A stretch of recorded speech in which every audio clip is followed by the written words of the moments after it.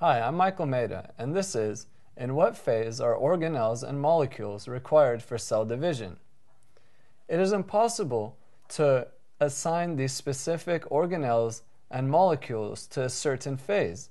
That is because they are present throughout almost every single phase.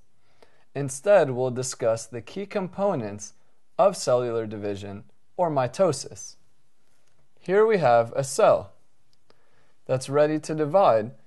So we have one of the most important components, which is the chromosome. The chromosome contains all the DNA, and it's the thing that's being duplicated and split into two different cells. Another key component is the centrosome. The centrosome is where the mitotic spindle will form from. From the centrosome, we get microtubules spreading out from it.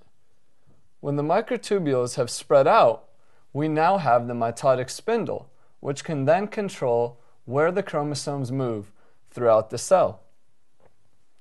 So to recap, we have chromosomes,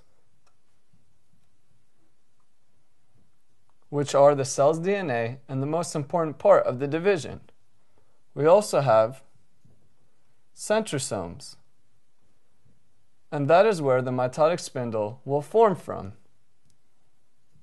And finally, we have microtubules, which will shoot out from the centrosomes to make the mitotic spindle. I'm Maidaa, and this has been What Phases Are Organelles and Molecules Required for Cell Division?